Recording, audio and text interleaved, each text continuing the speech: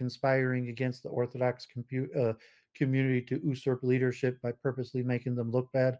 Yeah, I think that's absolutely ludicrous. There's absolutely no evidence for it. I think it's complete nonsense. But if you want to develop that case, I mean, go ahead. Well, because I didn't know too much about it. Just talking with Adam King, and like as I mentioned, that's how we got into the rabbit hole of conspiracy theory because he's on Alex Jones.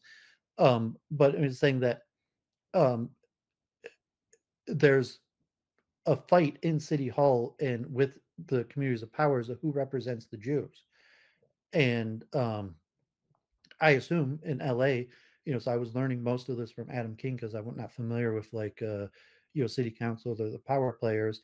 That there's probably a struggle between the Orthodox community leaders in the Federation and the ADL, and certainly what happened the other day is an opportunity for critics of the Orthodox community, um, specifically in the liberal Jewish community, not mentioning it, not even to mention like anti-Semites or critics of the Jewish community in general, but specifically from the liberal Jewish community to try to say the Orthodox community is incompetent and therefore they shouldn't you shouldn't take their community leaders seriously, and you should let the ADL or Federation speak for them. Yeah, I don't think there's much evidence of a conspiracy here. I mean, everyone's scrambling for power, and I'll say this socially: of all the groups I've known, Forget I use the word conspiracy. right? Yeah, I think everyone's always struggling for power in Jewish life and in non-Jewish life. But out of all the groups I've known, Jews are the least likely to follow. Right? Jews are the toughest crowd. If you're a public speaker, a lot of Jews want to be leaders. Not many Jews want to be followers. What have you ever been? Because like, okay, Adam King happened to be at like the council of community leaders that was with that Mayor Bass called after this event that included the Simon Wiesenthal Center. That I guess there was even a mention that like only Rabbi Cooper came instead of Rabbi Heyer, and Adam King had his organization, and there was also your Malsky or something like if it's a Jewish city Zev councilwoman Yaroslavsky.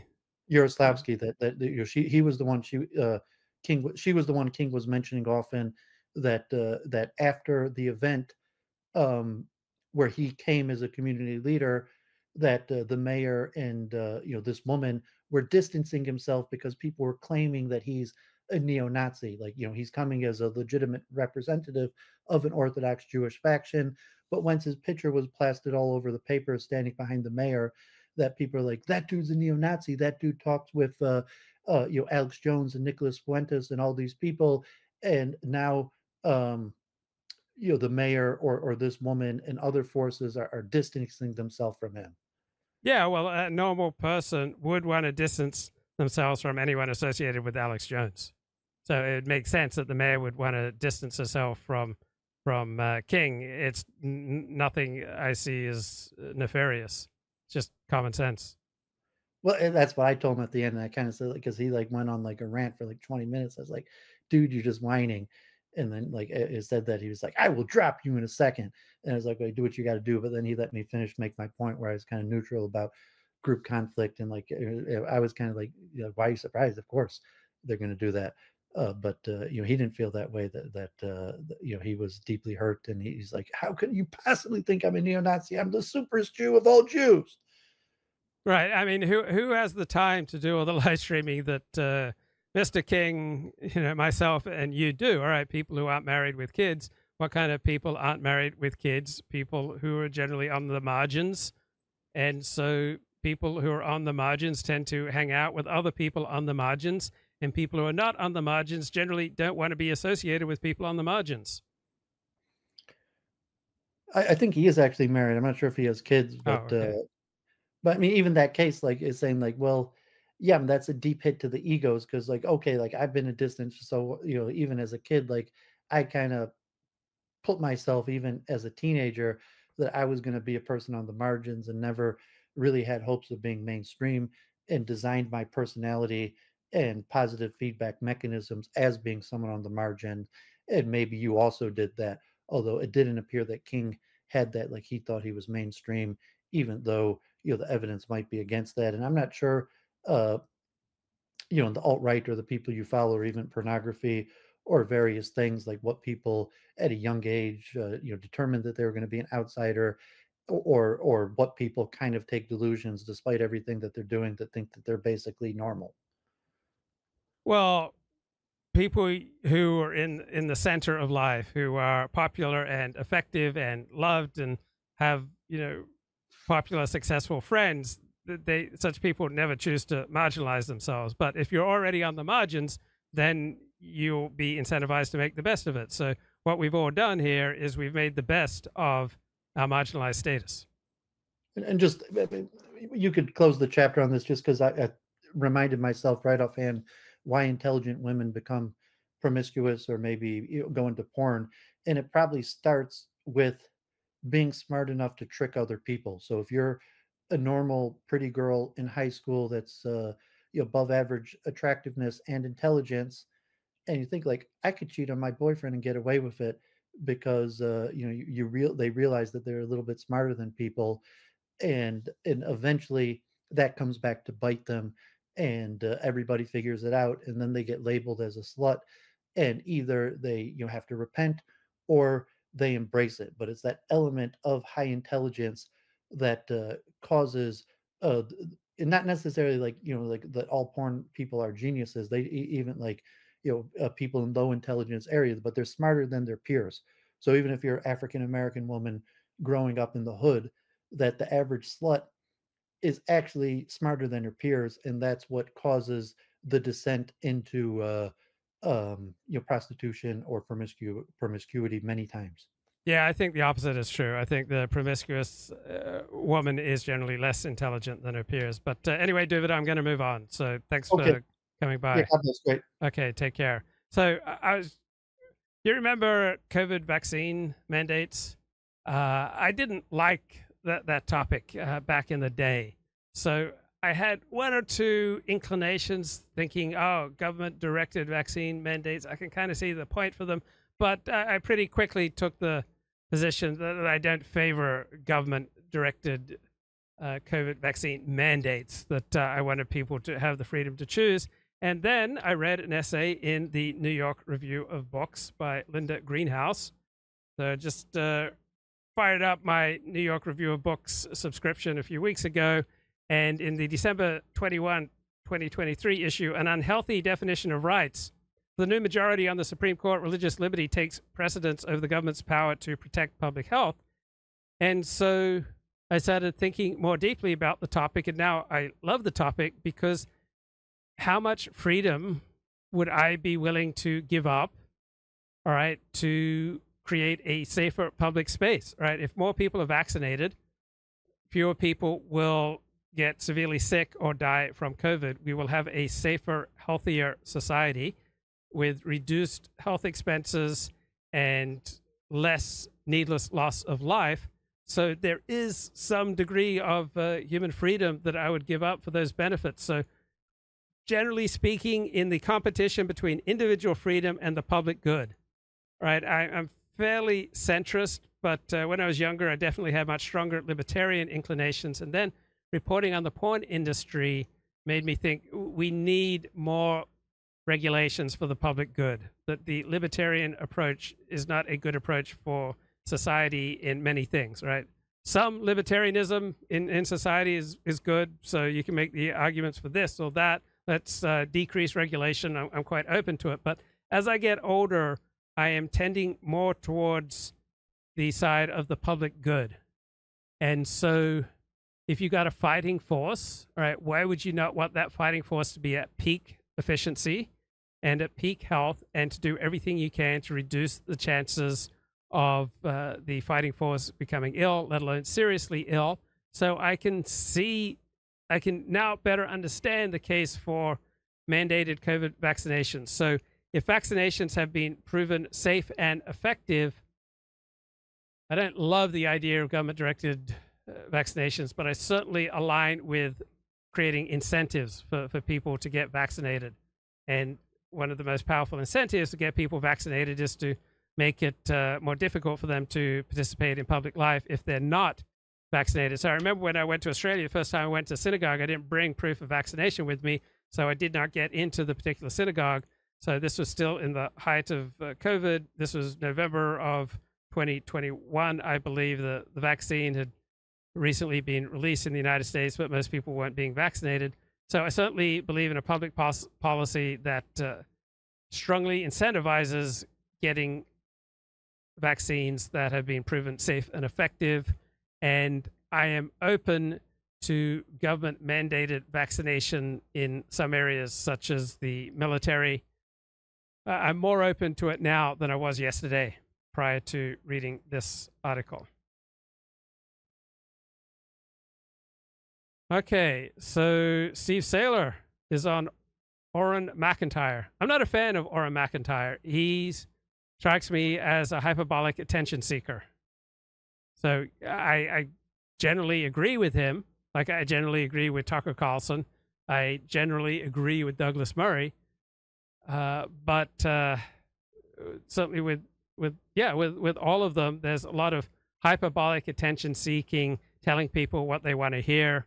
And so I get the sense with Oren McIntyre, the little I paid attention to him, that he's very much producing a performative online output to meet the desires of a particular audience. So he's not someone I respect, but I recognize he's very smart, and I'm certainly a fan of Steve Saylor. With social media companies to censor people like myself and others who speak on political topics. So if you want to go ahead and support me and everybody else who broadcasts over a reasonable guy who knows a lot of basic facts about this America, what the social science says, who observes a lot about daily life from a pretty normal point of view, and then I put it together in kind of a big picture that tends to scare people, I guess. That it's like, well, what if Saylor is right?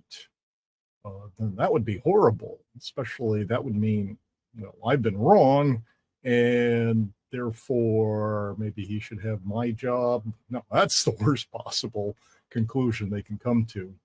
I don't know. So it's been going on forever, and I just keep doing what I do. And at the moment, I'm sort of more popular than ever, but I've been doing this a long time. Yeah, I'm not a big fan of the hug box where you talk to people that you just agree with and you tell a particular audience what it wants to hear. I'm a big Steve Saylor fan, not an Oren McIntyre fan. I have a lot of ups and downs over the decades. Yeah, that kind of multi-decade overnight success there for you all of a sudden. Yeah, I started writing for National Review in 1994. I've been a full-time opinion journalist since 2000. So, okay, Glib Medley says something provocative here in the chat. 40, now older, perhaps weaker, so coercing the younger and the healthier is okay. Well, if you want to live in a society, you're down with coercion, right? If society gets anything done through coercion, you put people away if they're committing crimes. You make it difficult for them to avoid paying taxes. You require them to fulfill certain requirements if they want to own a gun or if they get a driver's license. So all societies, all communities rely on coercion. So it's not like, oh, this is something brand new and unique that 40 is advocating, something that is unheard of in human history. It must have something to do with 40's own physical health weakness. Look, how many lives are you willing to sacrifice to be against government-directed vaccine mandates in all cases, right? How many years of life are you willing to sacrifice? So are you willing to have 5,000 extra American deaths each year at an average loss of life of 10 years, right? So that's your side, right? You're willing to put up with thousands of additional unnecessary deaths costing on average 10 years. And I am open the idea of a little more government coercion in the area of public health, in particular with regard to vaccines, because for me, I see the argument that preservation of life of my fellow citizens, reducing sickness in the public square, creating a safer and healthier and stronger society is more important than allowing people the freedom to choose badly. For example, we mandate the use of seatbelts. in some circumstance, wearing a seatbelt will cost you your life as opposed to not wearing a seatbelt. But overwhelmingly, seatbelts save lives. Overwhelmingly, vaccines save lives. So I assume, Glib, that you're not a fan of vaccine mandates. So you're willing to sacrifice thousands of lives to preserve the freedom to choose badly. And I am less inclined in that direction than I was yesterday. Gerontocracy drools. Well, Glib, Medley, 2,000 people under 18 lost their life during COVID. Is that... we have various government academic surveys that show the average lives lost per COVID death was placed around 15 years. So at what point do people lose any value? So you have contempt for old people, right? Gerontocracy draws. I get it. You loathe old people. You don't think they have any value. You couldn't give a F if hundreds of thousands of them die unnecessarily. I get it, right? You don't care. At what age do people cease to have value to you, right? For me, 80-year-olds still have value. 75-year-olds still have value. You have contempt for the old. At what age does that contempt kick in? Is it, say, 5 years above whatever age you are? And will you be down when you're 70 with other people having that same contempt for you that you have for 70-year-olds right now? Right? So just don't have to do a lot of reading between the lines. You have contempt for old people. You don't think they have any value. So when you get older, you're going to be cool with that, other people recognizing you as having no value. What standard does a vaccine need to meet before it's eligible to be mandated? Does this COVID vaccine meet that standard? So I don't know enough on that topic. I recognize that the consensus of the experts was that vaccines available in the United States of America were both safe and effective. Not effective as in perfectly effective, but they reduce your chances of dying and they reduce your chances of getting seriously ill. And the advantages of taking the COVID vaccine, as I understand it from the experts, vastly outweigh the disadvantages, just as the advantages of wearing a seatbelt vastly outweigh the disadvantages. Oh, whoa, Glib Medley. My God. Glib says you win, bro. Logic and reason really coming through. I'm embarrassed. I mean, if I can win with Glib Medley, then I can win with America, because Glib Medley is the champion of the chat. I mean, Elliot Blatt, I love you. You're a wonderful guest, but different people have different gifts. And Glib Medley has a particular gift for the apicore. No, I haven't been boosted in almost... I haven't been boosted. I haven't had a COVID vaccine. So it's now June, so 9 months. Apicore. I'm not even sure how to pronounce this, but this is Glib Medley's particular gift. He may have many other gifts. He may be a sensitive and generous lover, for all I know. But an apicore is a comment, a brief reference that makes an illuminating or entertaining point. Glib Medley, better than 999 people out of 10,000, right? Different people have different gifts. This is Glib's gift, right? He's better than 99.999% of people at making a brief, illuminating, or entertaining point. So it's a great honor, Glib, that you come to the show and you give us these blinding insights and often provocations, because if I'm just standing here talking to a wall, I can't do the show. I have to be provoked. I have to be stirred up. I have to be needled. I have to have someone let me know that I'm mispronouncing something, that I've gone boring. So how the hell do you pronounce apicore? So let's see if there is a pronunciation here on YouTube, and then I will show you the word. Come on, bloody hell. Okay. I can't even see. Give me a link, right? If you know a link that shows how to pronounce it. I can't even properly read it. Here's the word. A-P-E-R-C-U. Apisu. Comment or brief reference that makes an entertaining point. I can't even find an example of how you pronounce it. Okay, here we go. Must be a foreign word. It's not fair dinkum Anglo word. Bloody hell. Just give me Aperçu. aperçu. Aperçu. Sounds French. Aperçu. Thank you. Aperçu. Ah, it's a French word. Aperçu. Yeah, I was right. It's a French word. Oh man, what's going on with Israel? Israel releasing this This is the #1 news story that I've been following. video right here that it says shows Hamas terrorists firing a projectile at a UNICEF aid convoy. That convoy heading to reunite children in northern Gaza with their families in the south. Now, the Israel Defense Force is saying it's more evidence that Hamas is jeopardizing the safety of Gazan civilians. Now, over in the north, Israel and Hezbollah in Lebanon appear to be on the brink of a possible war, with attacks by the terror group only intensifying. Do want to talk more about all of the latest developments here, so let's bring in John. Okay, let's go big-brained back to Amanda Alexander, her essay on how the Palestinians successively copied the North Vietnam, the Vietcong narrative, and why that proved to be such a winner. So the theory of the People's War. Remember, People's War is the communist theory of war, that anything is kosher to overthrow colonialism or imperialism. What is colonialism and imperialism? Once you remove any kind of moral judgment, you just purely go for description. So if you just purely keep it descriptive, colonialism and imperialism means more effective than less effective people.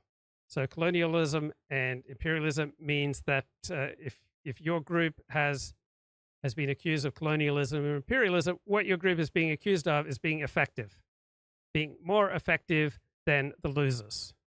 So colonialists and imperialists are winners, right? They have won out over losers. So one definition of imperialism is to have influence. So if you are smarter than other people, if you are prettier than other people, if you have any gift that is above average and you deploy that gift, right, you're likely to have some influence. And as such, you are engaged in imperialism.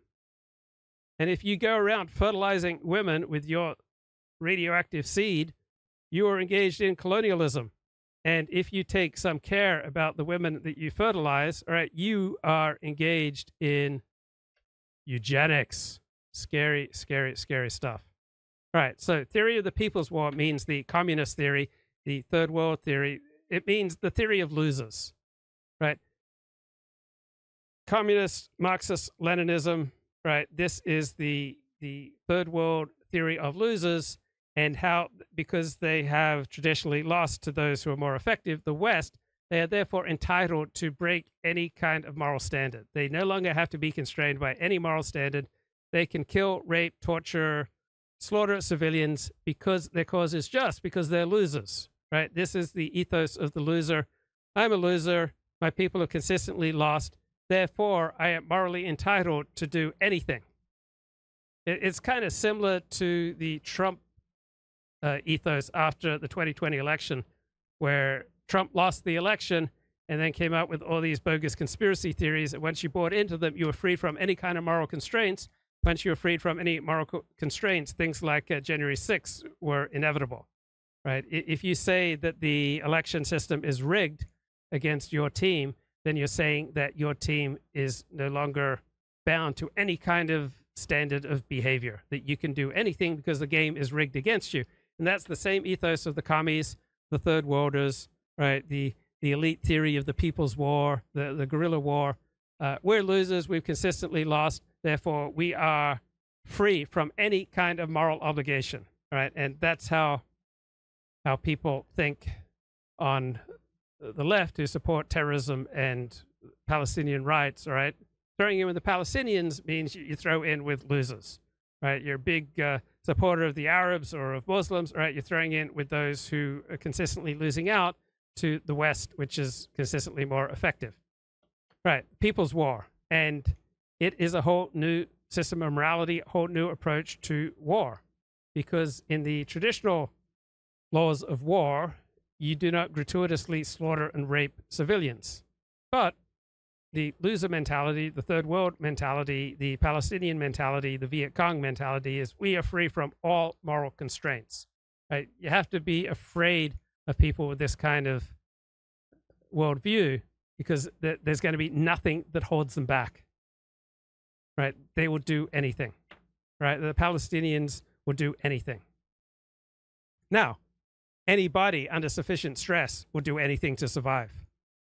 Right? It just requires more stress for more successful people to stoop to doing anything.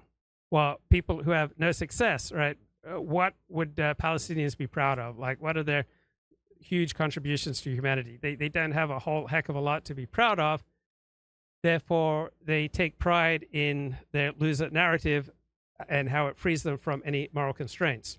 Right, fundamental aspects of the laws of war, the status of national liberation wars, right, completely contradict traditional understanding of the laws of war. But these Viet Cong and Palestinian narratives developed a subtle shift in the interpretation of the laws of armed conflict among the winners.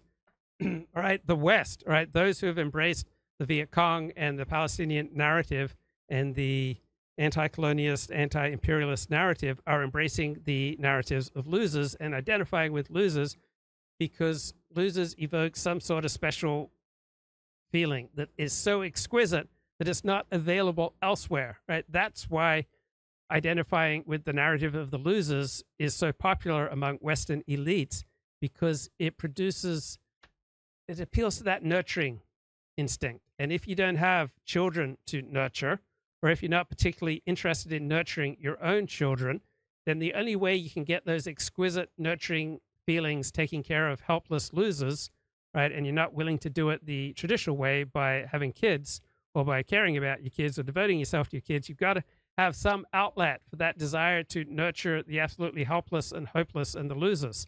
And so for many Western elites who are highly intelligent and highly desirous of the exquisite feels available for caring deeply about the losers, right, the Palestinian cause is one opportunity. And so it doesn't express itself that bluntly and honestly. Hey, I support the Palestinians because I get these exquisite feelings from identifying and supporting losers. Right? Nobody says that. But what you instead get is, oh, is Israel conducting itself justly against an enemy who has zero moral constraints? They feel released from all moral constraints because they're losers. And anyone who identifies with the anti-imperialist, anti-colonialist, communist narrative, right, they feel freed from all moral constraints. And think about how much easier life is if you've got nothing to preserve, if you've got no accomplishments to protect, and you have no moral constraints that you need to live up to. You can see why this would be appealing, particularly to both lower IQ people and those high IQ people who are desirous of a particular emotional sensation that's only available by throwing in with the narrative of the losers. So most talk about the Israeli-Palestinian conflict is about Israel's nationhood, territory, and how Israel conducts its counterinsurgency against an enemy who knows no moral constraints.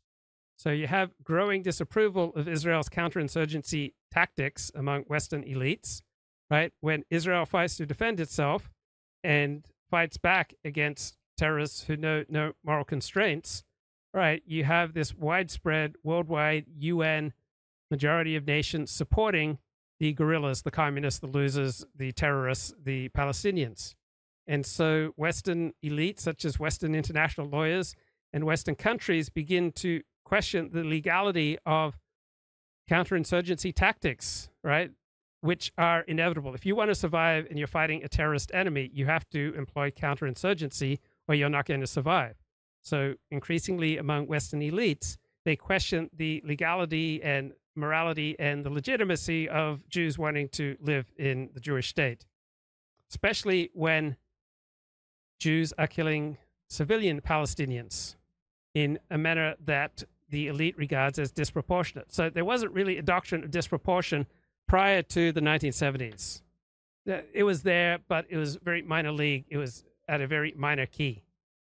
But after the 1970s, particularly since the late 1990s, the number one international elite concern with regard to law is that you don't kill civilians, you minimize the killing of civilians, and your killing of civilians must not be disproportionate. So you have to restrict your military tactics to that which does the least damage to civilians, like a completely brand new in the history of humanity approach to international law. And what is underneath it is the communist loser narrative that because we're losers and we've consistently lost out to those who are more effective and have developed a higher, more effective, more intelligent form of civilization, we are therefore freed from moral constraints. When you go up against an enemy freed from moral constraints, you have to use effective and often cruel counterinsurgency tactics. So the anti-Vietnam War movement and the pro-Palestine movement launched a comprehensive attack on the traditional understanding of the rules of war and traditional understandings of international humanitarian law, and in particular, a comprehensive attack on the way that the United States and Israel fought back against their terrorist guerrilla opponents who knew no moral sanction. And so you had this growing elite movement among human rights activists and international humanitarian lawyers whose only outlet for particularly distinctive feelings is to side with the loser narratives, to side with the people who know no moral constraints. And the elite in the fields of international humanitarian law and human rights go to war against the United States and Israel. So you get the ginning up of popular protests, you get news media reports that draw attention to what Israel's doing wrong, to what the United States is doing wrong, and how they're being cruel to the terrorists who know no moral limits. And so you have an increasing focus on the suffering of civilians and children when the United States and Israel engage in counterinsurgency. And you have these leading elite Western intellectuals and journalists producing inquiries into these acts. They stage trials judging U.S. campaigns and Israel campaigns. And you have a significant change in the legal discourse by the start of the diplomatic conferences of 1974 to 1977. Hannah Arendt's Origins of Totalitarianism. This is basically her idea, but he's taken it.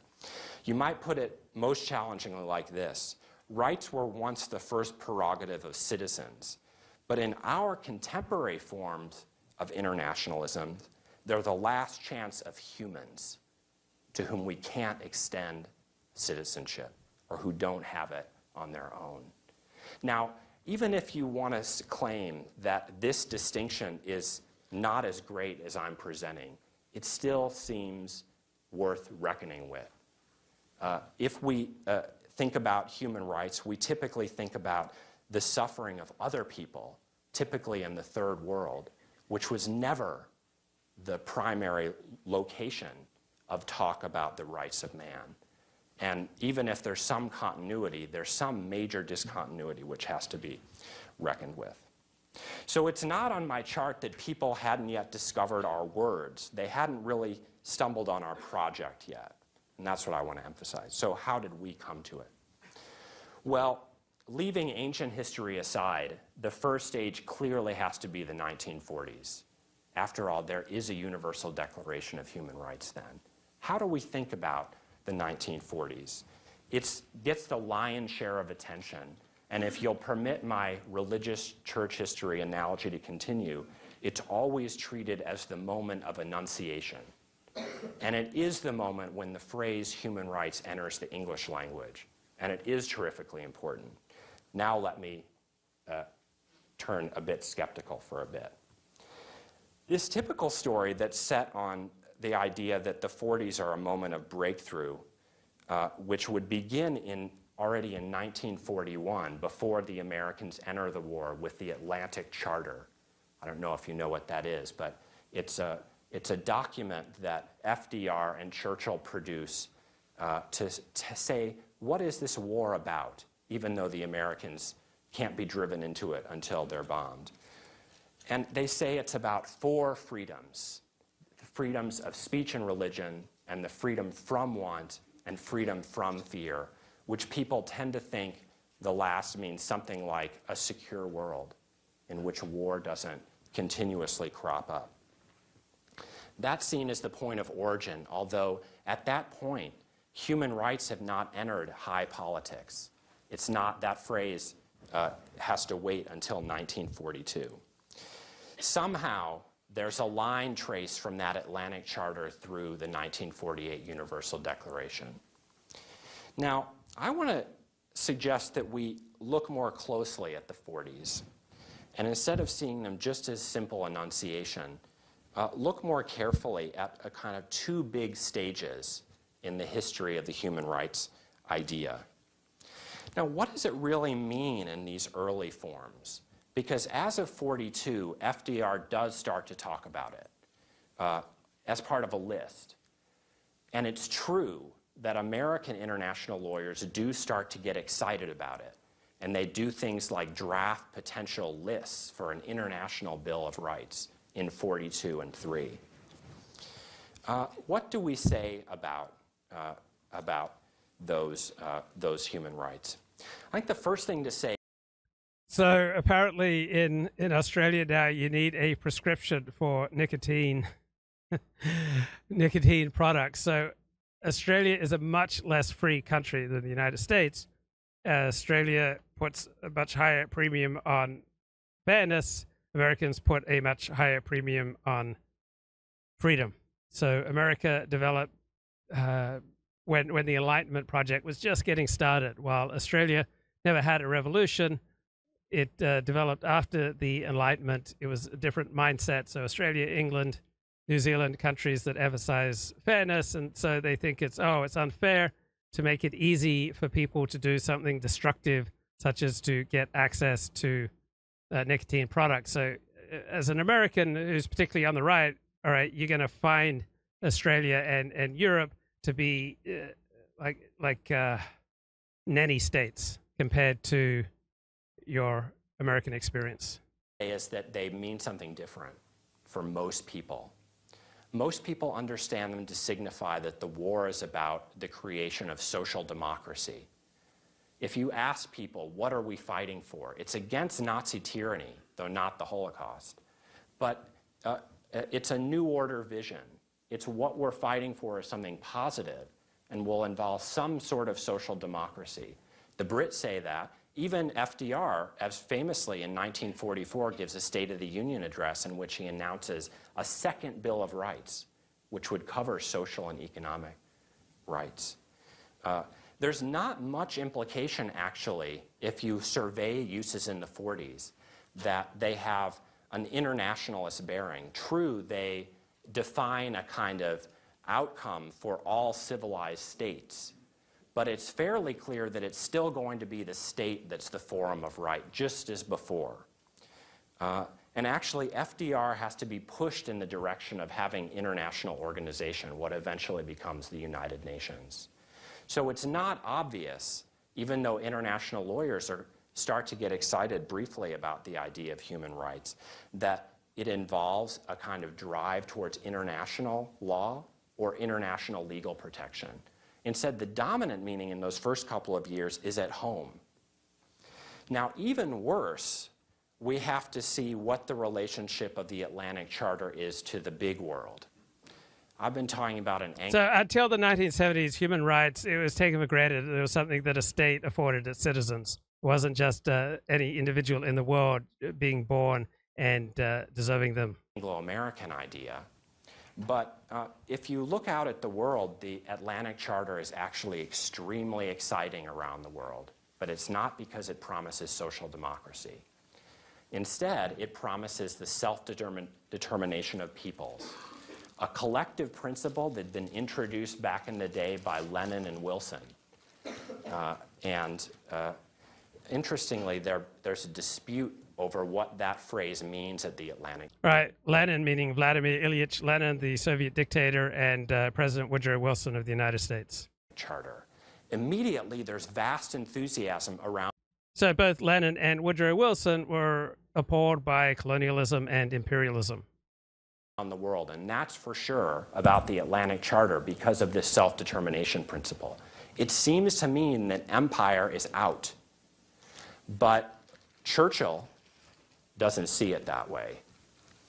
The Atlantic Charter is about Hitler's empire, not his empire, and it's not about empire in general. And he actually succeeds in convincing FDR of this fact by the end of the day of FDR's life. And so in a sense, if we look carefully, we see that self-determination and human rights are in a kind of hydraulic relationship. Human rights for most of the world turns out to be a kind of consolation prize. What they're not getting is self-determination, and human rights is given instead. In part because the major powers don't see human rights having any implications for the end of empire. That's quite important. As late as the Universal Declaration of Human Rights, self-determination is not in the idea of human rights. And I think when we look and do a differential history around the world, it shouldn't be surprising that there's such enthusiasm about the Atlantic Charter and almost none about the Universal Declaration outside the North Atlantic zone. And I think that should be sobering. But even at home, there's a story to tell, not about the realization of human rights in the Universal Declaration, but about their scuttling. And I don't want to get into too much detail given the rapidly advancing time, but the story would go roughly like this. There's lots of idealistic talk once FDR is brought around to the idea of international organization about what it will involve. Maybe it will involve human rights. But as of 1944, when the first drafts are announced, or leaked actually. So Elliot Blatt says, you'll have to take my nicotine from my cold, dead, nicotine-stained hands. I can't beat that line. That's the best. This show cannot improve from that insight. God bless Elliot Blatt. God bless you. And God bless America. Bye-bye.